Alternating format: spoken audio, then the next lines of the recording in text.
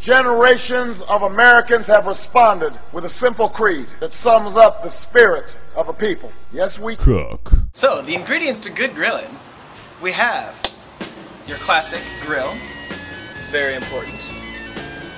Charcoal, of highest importance. Lighter fluid. And of course, your everyday trusty Boy Scout pyro machine, also known as a lighter. So, first steps first, you take your grill, throw some, we're cooking some tenderloins right now. You throw some charcoal down into the grill with the, obviously this grill part off. Put some lighter fluid on it, just a nice little squirt.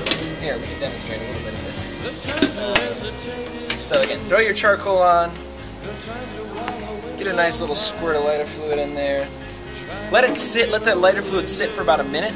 That'll allow it to soak into the charcoal, make sure it gets good and going. And then just pop this guy down there and light it on. And that'll get your charcoal started.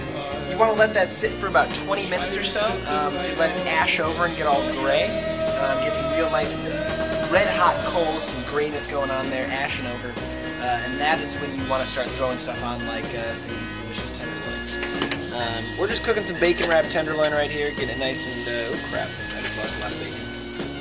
Bacon down, bacon down. There we go. My wrapping job is coming undone.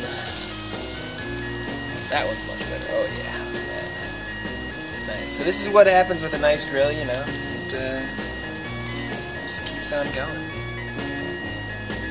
Yes, we cook.